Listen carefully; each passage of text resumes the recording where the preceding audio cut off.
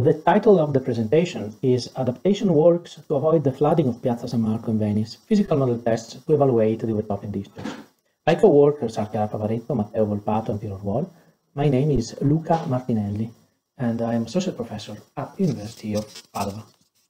You're certainly aware of the Mo.Se system of gates in Venice, placed at Bocca del Porto di Lido, Malamocco, and Chioggia, which is designed in order to keep the water level in the lagoon below a certain level. This level is 110. That was chosen as a compromise to achieve safety within a limited number of closures per year, thus allowing for sufficient water circulation in the lagoon. However, even the Mo.Se cannot avoid the flooding of Piazza San Marco, since the floor of the piazza has a very low level and additional works are necessary for this case. The lowest parts of the piazza have an elevation of approximately 87 centimeters, and during high tide, for instance, consider that last November tide was 187 centimeters, the piazza is obviously flooded. Flooding occurs through the drainage system, as you can see from the video. The water flows through the sewer drains or manholes. When the Mo.Se will be operational, it will preserve a level of a maximum of 110 centimeters. It will then become possible to avoid the flooding thanks to other specific works, mitigating the return flow through the drainage system, filtration, overflow through the boundaries, and overtopping, which is a topic of this work, of this presentation. The expected overtopping discharge was studied in a previous paper, and it was found excessive for the new envisaged pumping system. So this presentation focuses on the adaptation measures to reduce overtopping for the piazza, in particular a small temporary barrier, vertical and 40 centimeters in height, placed along the critical stretches of the quays. This video shows the overtopping mechanism that we are studying. We see that the water elevation due to tide is approximately at the same height of the quay elevation, and therefore just small waves can produce overtopping that flood the piazza. I will first present the investigated area, then the forcing conditions, the sea level and the waves that are expected when the Mo.Se will be operational, and in these conditions, what is the expected overtopping, the absence of adaptation measures. This is already published material, but in this presentation we will focus on the suggested adaptation measures and on the expected overtopping with the adaptation, and then the conclusions. The Venetian lagoon is located in Italy. This is Italy. This is the Veneto region. Very close to the Adriatic Sea, we have this lagoon with the three mouths where the Mo.Se will be installed. And this is the city of Venice, and this is the San Marco Island or San Marco Piazza with the square, which is so frequently flooded. This is a particular of Piazza San Marco, just where the quay is present, and the quay is divided in three sectors, A, B, and C. A and B are vertical walls, and C, in the part C part, there are descending steps.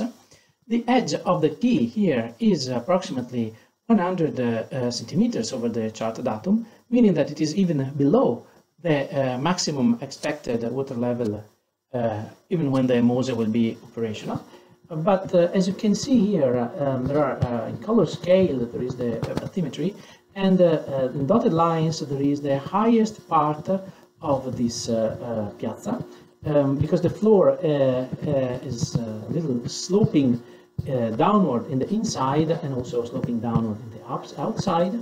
The red part here, in this area where the black points are within the red area, the level is approximately 117 centimeters, whereas in this part, well, the maximum height is approximately 110 centimeters. What does this mean? It means that even if the level is sufficient to prevent in the design condition the overflow, of course, just a small wave will create some overtopping. The cross-section of the keys is presented here. This is the cross-section of the keys in A and B.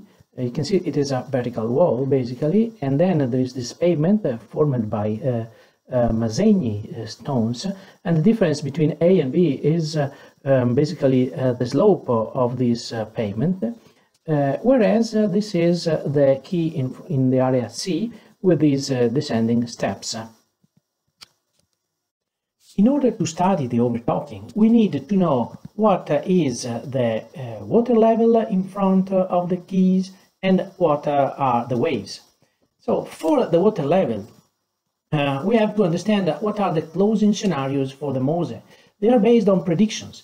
If the water level, including the expected error, has the chance to achieve here in front of Venice the level of 110, then the gates will close in advance. Therefore, it is expected that here the water level is lower or equal to 110 centimeters of the chart datum. Well, this is only the extreme case. More frequently, it will be between 90 and 100. For the wind waves, we have to look at the wind, and in particular the wind blowing from direction 120 degrees north. The possible wave have been studied in a companion paper that is presented at ISOPE in a few days, and well, as an order of magnitude, if the wind blows with a speed larger than... These are two cases of flooding of the Piazza, one in 2013, one is in 2012. The first panel here shows the significant wave height. The dotted line is the daily trend, so that you can see that mainly the significant wave height is due to passing ships, but not always. The second panel delineates the water level. These two are measured in front of Piazza San Marco, that is here, and they are measured in Punta della Salute. And the third panel is the wind velocity measured at the Lido Inlet.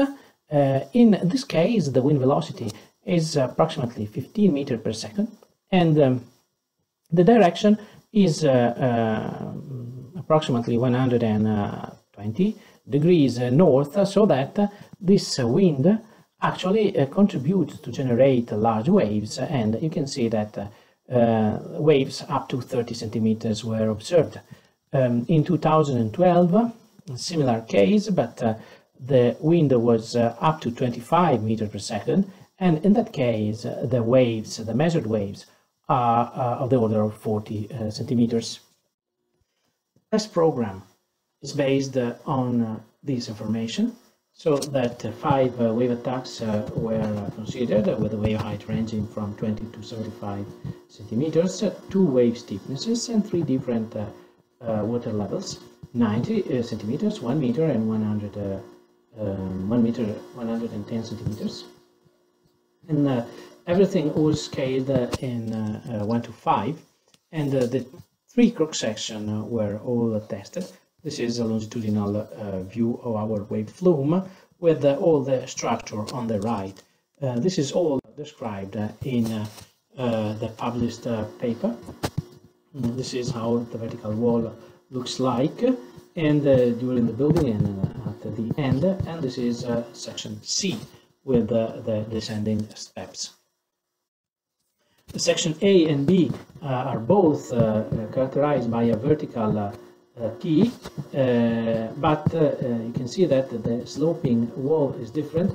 In one case, the top of the pavement is 110, because then the pavement slopes down, whereas for section B, the pavement continues to raise up to 117 centimeters, like for section C, where there are the descending steps. This is basically the investigated phenomenon. In the lower panel we have the flume, and in the upper panel we have this case with the tide, basically the tide level basically at the height of the key. The results in terms of the expected overtopping along the quay have been recently published, and the most critical section is section A. It is vertical. with the crest height of the pavement approximately 110 centimeters. In this case, the overtopping is really excessive, and some mitigation measure is necessary, otherwise too much water floods from the lagoon.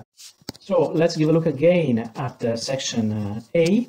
The key is water level 110, so and there is a slightly sloping pavement up to 110 centimeters. Clearly, when the water level is 110 centimeters, just the smallest wave will produce over.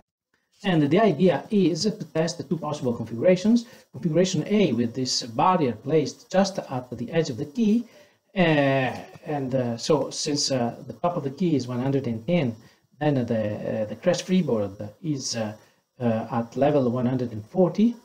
And in configuration A2, then this vertical barrier is placed inward of the edge, just 2.5 meters inward, but of course 2.5 is in real dimension.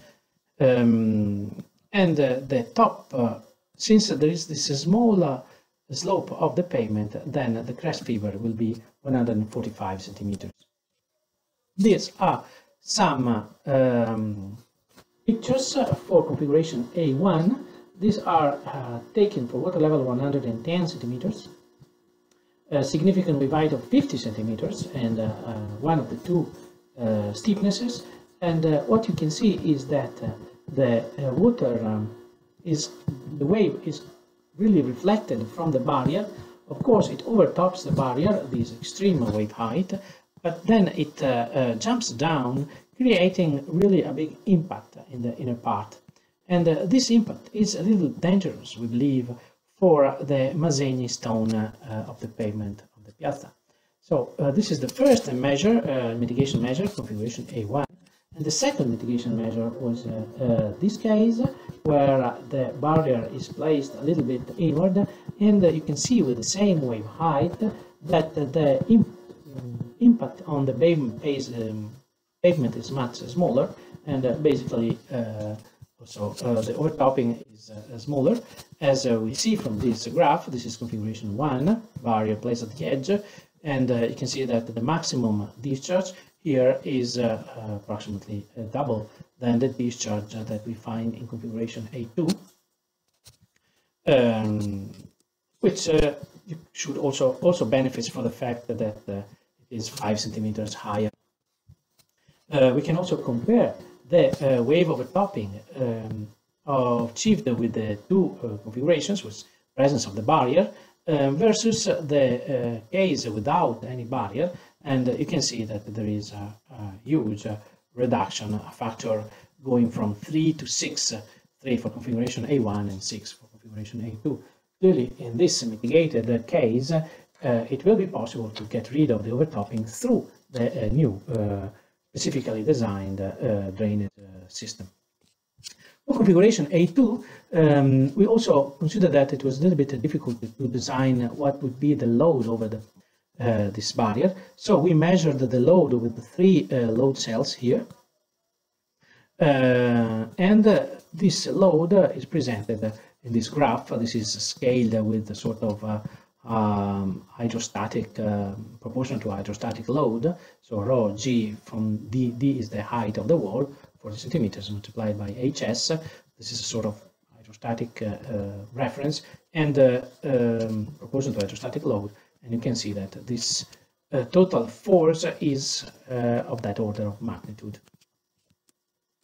Of course, a little larger due to the impact of the wall. So, in conclusion, physical model tests were carried out in the maritime laboratory of Padova University in order to measure the overtopping discharge expected to flood Piazza San Marco when the Mo.Se will be operational. First, recently published tests were presented, proving that the expected overtopping discharge is excessive in the absence of some mitigation measure.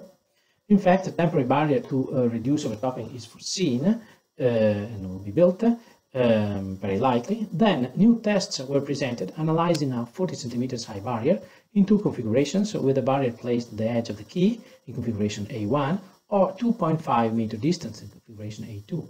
For both cases, the discharge is reduced to acceptable level. However, we believe configuration A2 is to be preferred. First, because it is more effective. Second, because during the tests, large jets were observed that may have some consequences on the pavement stability in the absence of an additional extra protection. And finally, the measured load applied to the barrier in configuration A2 were presented, providing a useful recommendation for design. Thank you for your attention.